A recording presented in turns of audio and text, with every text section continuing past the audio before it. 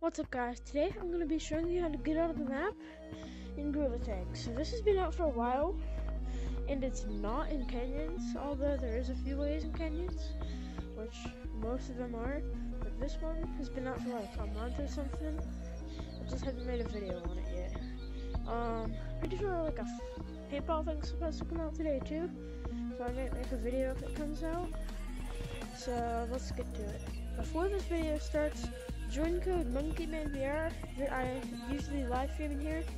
I normally just join this code to make videos and just practice.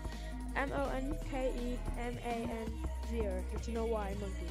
So let's get to it. Alright, so you just need to go to clouds. Once you're in clouds, you come to the wind tunnel. Like come over here. I gotta find it. It's on the edge, right here. So with this glitch, you can't really you can get out of the map, but you just fall out of the map. There's nothing you can really do with it. But it's still cool. So first, walk to the back of your boundary. And just come in here. And walk forward in your boundary. Spin in your life. And spin in the game. And then you should be able to walk forward again. And just keep repeating this process over and over. Alright, so once you get to a certain point, you can just kind of pull yourself down.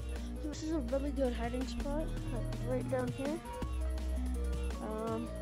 You go to the low, you fall out of the map. You can see the rock sticking over it. I think that's the beach ball. But that's really all for this video. Bye.